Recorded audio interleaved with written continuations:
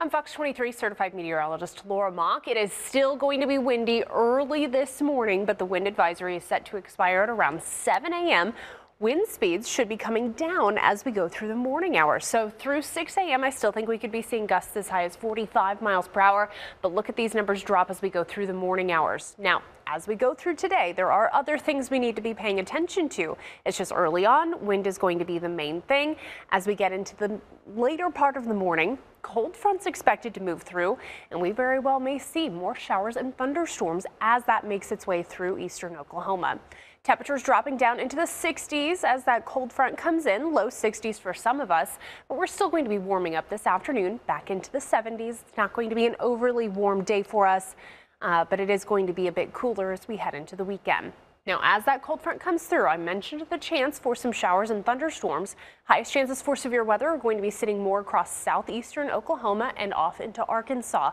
The timing of the cold front is going to be everything. This is expected to come through the Tulsa metro probably around 8 a.m. this morning. You can clearly see the line there, cold front making its way in. A few showers ahead of that cold front as it moves through.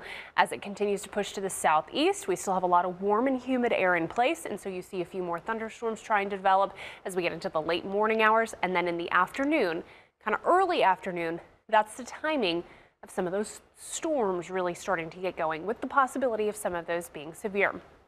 So as the cold front continues to progress east, you start to see a little bit more activity as it moves off into Arkansas. So the overall impact for our area is going to be at least a chance for some storms, but then cooler air comes sweeping in as we head into the weekend. 70s today, 60s on Friday, maybe a stray shower or two.